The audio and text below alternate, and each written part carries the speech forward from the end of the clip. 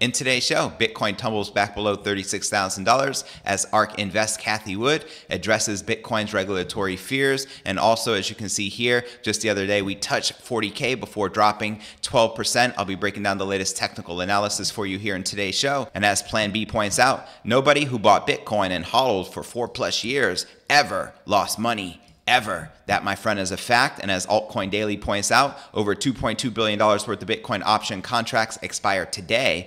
Expect volatility, which is what we're witnessing. And speaking of volatility, crypto analyst Justin Bennett says more volatility incoming and warns some traders will be shaken out of the market. That's why it's so important to remain with strong hands and hodl. Also in today's show, Bitcoin crash reveals the resiliency of the crypto markets and the lack of systemic risk, according to Macro Guru Raoul Pal. That's right, the former Goldman Sachs executive Raoul Pal says the crypto industry exhibited remarkable structural resiliency amid the most recent price crash. I'll be breaking down his latest analysis for you right here in today's show. Also in today's episode, I'm going to be sharing 5 low cap altcoins positioning for big breakouts according to crypto trader Michael Van de Poppe. That's right, crypto analyst Michael Van de Poppe is tracking the prices of 5 low cap altcoins, which he thinks could break out. I'll be breaking this down for you. We'll also be taking a look at the overall crypto market. As you can see, it's a bloodbath. Bitcoin, Ethereum, and all the major altcoins currently bleeding and in the red. But where's the Bitcoin price likely to go next? Find out all this, plus so much more in today's show.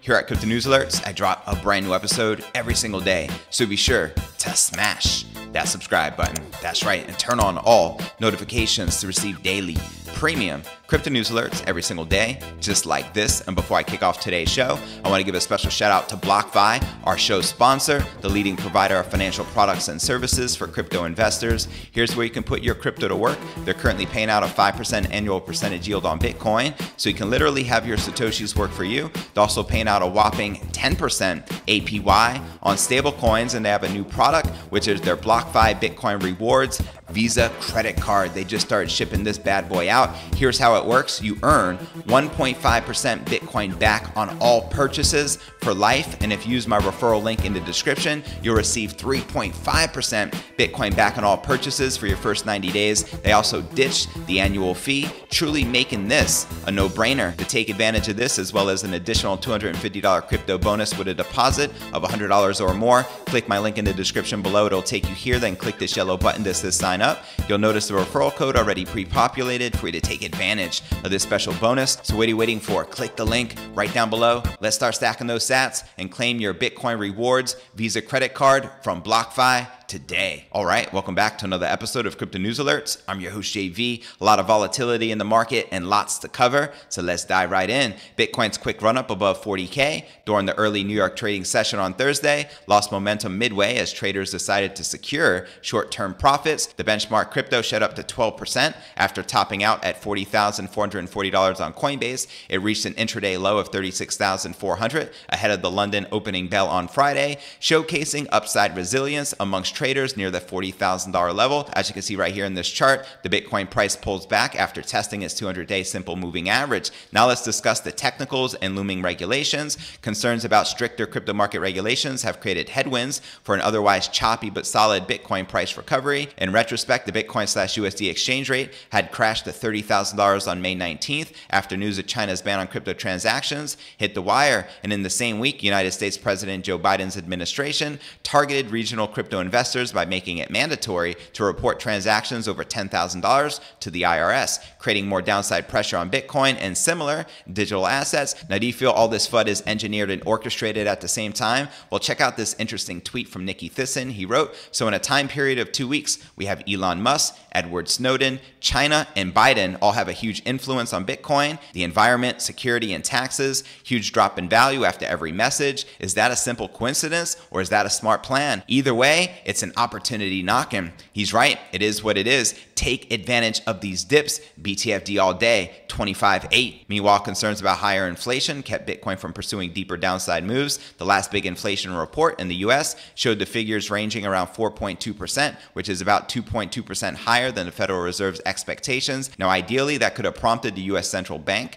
to taper down its current expansionary policies, but the officials agreed that inflationary spikes were transitory in nature. The mixed fundamentals signals have pushed Bitcoin's price into a choppy trading range, with 35,000 acting as an interim support and 40,000 serving as interim resistance. That's right, 40,000 and 42,000 are key critical resistance levels we need to break to continue our bullish momentum and climb right back on up. Meanwhile, ARK Invest's CEO Cathie Wood attempted to calm down fears regarding stricter scrutiny over Bitcoin entities. Speaking at the Consensus 2021 conference earlier this week, the celebrated tech investor said it's impossible to shut down cryptocurrencies, reiterating her views that regulators would eventually need to wrap their minds around blockchain assets. She's right, you cannot shut down decentralized currencies such as Bitcoin. Quoting her here, "I think the competitive dynamic in the rest of the world is helping us in the US. I think it's been good," Wood said in an interview last week. And on declining institutional investments in the crypto space, Wood noted that investors have paused their capital flow into Bitcoin and other rival assets over the questionable environmental profile from the Elon Musk FUD, because Elon Musk is a FUD puppet. Quoting Max Kaiser right here,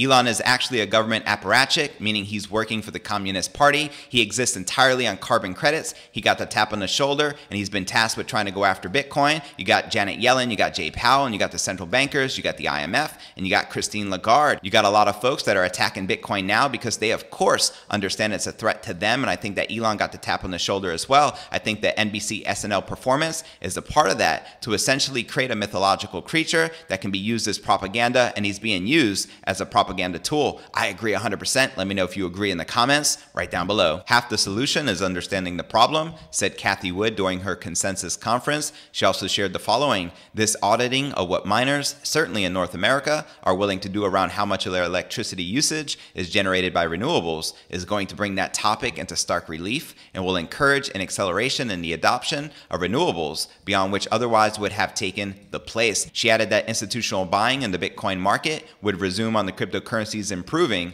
green profile. Also like to point out that Cathie Wood's ARK Invest is still bullish in buying the dip. She increased their Coinbase shareholdings last week, buying another 223,000 units of the stock to push its net exposure to the NASDAQ listed crypto exchange above $1 billion. That's right, the big institutions are buying the dip. Only the weak hands are selling. Right now, the whales are accumulating. That's the name of this game. This is chess, not checkers. And as Plan B points out, nobody who bought Bitcoin and hodled for 4+ years ever lost money, ever. That, my friend, is a fact. And if you're not familiar with the stock to flow X model, it predicts a $288,000 Bitcoin price before the end of this year. And as Altcoin Daily points out, over $2.2 billion worth of Bitcoin options contracts expire today. Expect volatility, which is precisely what we're currently witnessing in the crypto market. And before I break down our next story of the day, speaking of volatility, crypto analyst Justin Bennett says more volatility incoming and warns some traders will be shaken out of the market, as well as the recent Bitcoin crash revealing resiliency of the crypto markets and lack of systemic risk, according to Macro Guru Raoul Pal, as well as I share with you 5 low-cap altcoins positioning for big breakouts, according to crypto trader Michael Van de Poppe. But first, let's take a quick look at the overall crypto market. As you can see, everything is currently correcting and in the red. We have Bitcoin currently down 7%, trading just above 36,600. We have Ethereum down 8%, trading just above $2,500. Chainlink down 15%, trading just above 29 bucks. Cardano down 10%, trading at $1.54. XRP down 12%, trading at 89 cents. And Dogecoin down 7%, trading at 31 cents. All right, now let's break down our next story of the day. Analyst Justin Bennett expects that crypto investors will face much more volatility in the weeks ahead. Bennett argues that the recent crash in Bitcoin's price was driven by wealthy players who now have the opportunity to increase their positions in Bitcoin. Checking out these recent tweets from Justin Bennett, he tweeted, "Today's rally is nice to see, and just FYI, this was a few days back. But don't forget who just took Bitcoin from $65,000 to $30,000. Those institutions now need to accumulate. That won't happen in a day. It can't. How do they buy lower? They shake out weak hands. Expect more volatility over the next few weeks." He called it, and continuing here, he wrote, "Apparently some of you think I'm referring to Elon. Laughing out loud. He did not take Bitcoin down. Institutions did." And someone responded, "What about retail that used leverage to the extreme?" And Justin Bennett responded, "Institutions use that to their advantage to force liquidations, which cause more panic, which triggers more liquidations, and so on." As I pointed out, this is chess, not checkers. There's, of course, mass manipulation by institutions and whales because they want to buy it back even cheaper so they can continue to increase their positions and take profits. Now, here's a response from Greg Morse. He wrote, Justin, I wonder how long it will take institutions to fill theirs and their clients' orders at cheap prices, for example, Goldman Sachs, until they finally let the price rise and make them, their clients, and strong-handed retail hodlers get rich. What are your thoughts? Let me know in the comments right down below. He also tweeted, just checking in, my feed is filled with V-bottom scenarios for Bitcoin. The only way to get a V-shaped recovery is if the institutions allow it. As I mentioned yesterday, if they need longer to accumulate, likely Bitcoin stays lower, and precisely what we're witnessing in the market right now. He also wrote, everyone wanted institutions in the game. Well, they're here. That means we are playing by their rules now. Real talk. And before I break down our next story of the day, this Bitcoin crash reveals resiliency of the crypto markets and lack of systemic risk, according to Macro Guru Raoul Pal, as well as I share with you 5 low cap altcoins positioning for big breakouts, according to crypto trader Michael Van de Pop. But first, let's take a quick look at the overall crypto market cap, sitting just above 1.5 trillion. Yesterday, we were above 1.7 trillion, so a lot of liquidity is fleeing the crypto markets. We have 137 billion in volume in the past 24 hours, and Bitcoin dominance at 43.2%, with the Ethereum dominance at 18.6%. Now checking out the top gainers within the top 100, we have Theta Fuel, virtually the only one in the green, up 7.5%, trading at 32 cents. All the rest are in the red, so let's check out the top losers. We have Engine Coin down 24%, trading at $1.42. Terra down 23%, trading at $5.53. Harmony down 23%, trading at 8.9 cents. Nexo down 23%, trading at $1.94. And Telcoin down 22%, trading at 2.8 cents. And as I continue scrolling down, you just see massive losses in the altcoin market. That's because when there is a Bitcoin correction, the alts take a beating the worst. It is what it is. So if you're currently getting wrecked, that means you probably have overexposure to too many altcoins, and you should probably be hodling more BTC, the king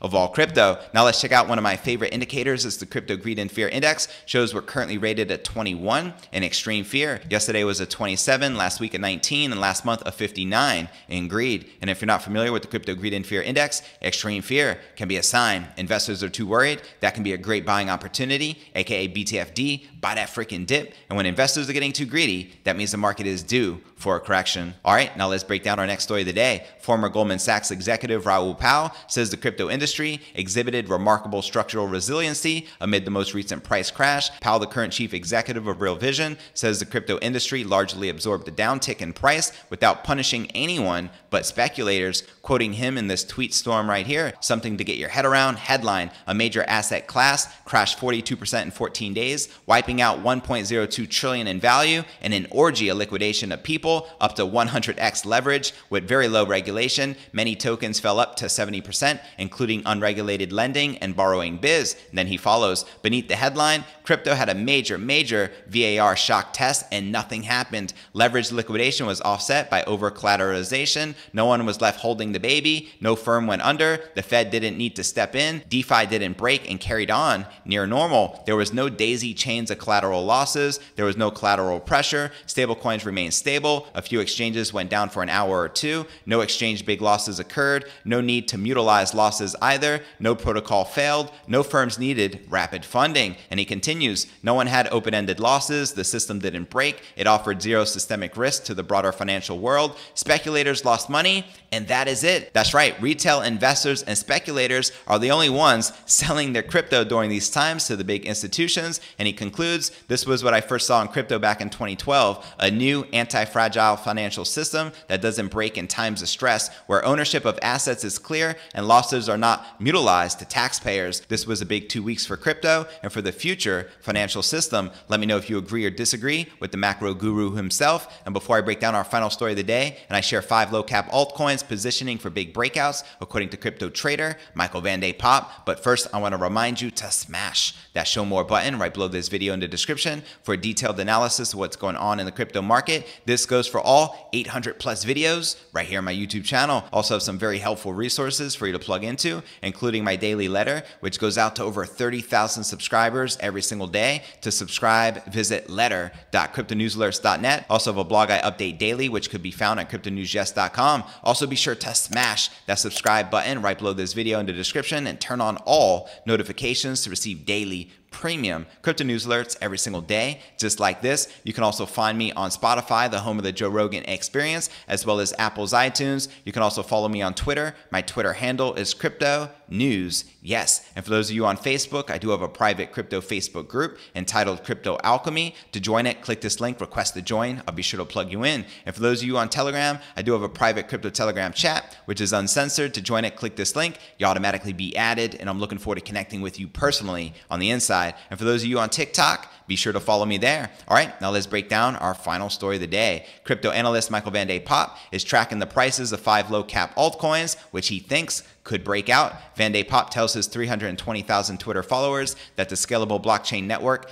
Elrond, EGLD, will likely bounce off of a major support level en route to an all-time high. Quoting him right here, quite following this old chart and path pretty fine. Crucial resistance zone found around 3,000 to 3,200. Crucial support to hold around 1,700 to 2,100, probably continuing the bull cycle too. And he included this graph you can see right here in your screen, which shows you the bullish momentum. But checking out the Elrond price after the recent crash today, we're currently trading at $102 and down 9% for the day. How many of you are currently bullish on Elrond? Let me know in the comments right down below. Next up, Van de Poppe is also tracking the smart contract platform Phantom, FTM. FTM is the 97th ranked asset by market cap, and at this time is currently trading at 31 cents, down about 12% for the day. Quoting him right here, this one crashed heavily after a big surge. Like most altcoins, I'm expecting that we're holding here as we've reached a crucial area. Resistances also lined out. Those need to break, and he shared this graph right here. How many of you are currently bullish on Phantom? Let me know in the comments below. Next on the traders list is the blockchain platform Zilliqua, ZIL, which is currently trading at 10.8 cents at this time, down just above 14% for the day. He's expecting a big rally as long as support holds. He wrote, structure loss, like on many altcoins, has to break above 295 to 300 sats for continuation. A crucial area to hold, 220 to 240 sats. How many of you are currently bullish on ZIL? Let me know below. Next up, Van de Poppe says that the centralized public network Hedera Hashgraph, HBAR, has been doing quite well. HBAR is currently the 54th ranked asset by market cap and is currently trading just above 23 cents, down 10.4% for the day. Quoting him right here, this one actually did quite well. Beautiful bounce from the 480 sats area and made new highs. Area around 560 sats I'd prefer to see holding for continuation, and included this graph. How many of you are currently bullish on Hedera Hashgraph? Let me know in the comments below. The analyst also notes that Telcoin, TEL, could break to new all-time highs. Tel is a crypto project designed for mobile operators and is currently trading at 3.2 cents at this time, down 11.7% for the day. Quoting him right here, this one made a massive crash, but immediately bounced back. The critical area found around 5,000 to 5,500. If that holds, another attack of the 7,700 to 8,300 sats range should happen. Breaking that, then we hit new all-time highs. How many of you are currently bullish on Telcoin? Let me know below. And if you're not bullish on any of these alts, which alts in particular are you most bullish on during this bull run? Holla at your boy. Now for a quick recap of what I covered with you right here in today's show. Bitcoin tumbles below $36,000 as ARK Invest Kathy Wood addresses Bitcoin regulatory fears. Also in today's show, I shared that crypto analyst Justin Bennett says that more volatility is incoming and warns some traders will be shaken out of the market. Also in today's show, I shared that the recent Bitcoin crash reveals resiliency of the crypto markets and lack of systemic risk, according to Macro Guru Raoul Pal. I also shared with you 5 low cap altcoins positioning for big breakouts, according to crypto trader Michael Van de Poppe. So where do you feel the Bitcoin price is likely to go next? Let me know in the comments right down below. Well, that's going to conclude today's show. As always, I appreciate you tuning in and journeying along with me inside this incredible crypto matrix. If you gain value out of today's show, be sure to smash that subscribe button. That's right, and turn on all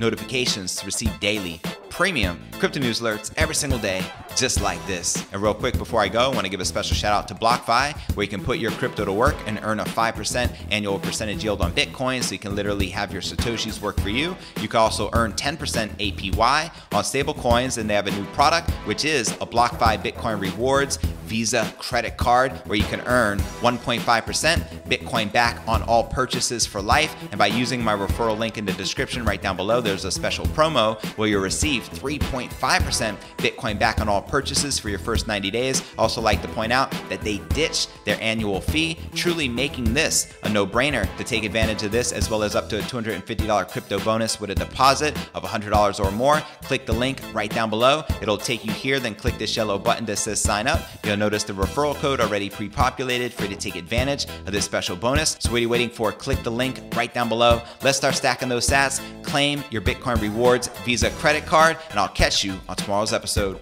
Peace.